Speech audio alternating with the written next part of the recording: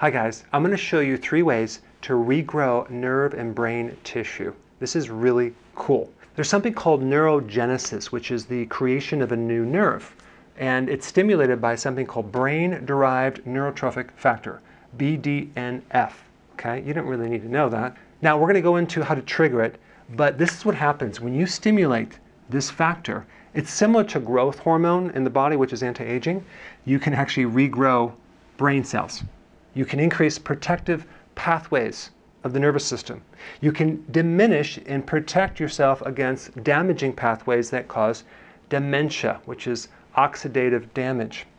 You can actually even build synapses, dendrites, which are part of the nerve, increase memory, learning, cognitive enhancement, and overall mood elevation. Okay? So the 3 ways to do it, you guessed it, keto, lowering your carbs, because increasing the carbs will shut this down. Okay? Getting the carbs way down, doing keto, intermittent fasting, if you actually can go at least 18 hours to 23 hours of fasting. Okay?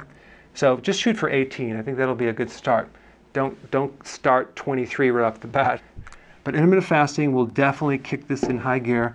And number 3, very specific types of exercises, not just general exercise. The top exercise that will help increase this is sprinting. Yeah, sprinting is the ultimate exercise to enhance and boost this compound. So you would do an all-out, flat-out, as hard as you can, 30-second sprint, and then you'd rest for 90 seconds, and then do it again, back and forth. Of course, when you're just starting out, maybe only do it once or twice because you don't want to overtrain or hurt yourself, or if you have a bad knee or something. But it's the ultimate exercise for maximum stress on your body. So you create this stress by activating all these muscles, and then you stop after 30 seconds, let your body recover a little bit, and then you probably wouldn't want to do that every day. You'd probably want to do that maybe once or twice a week.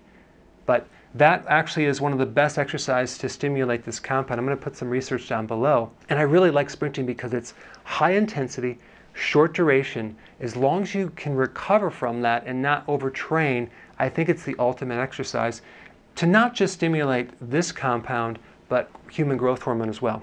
All right, thanks for watching.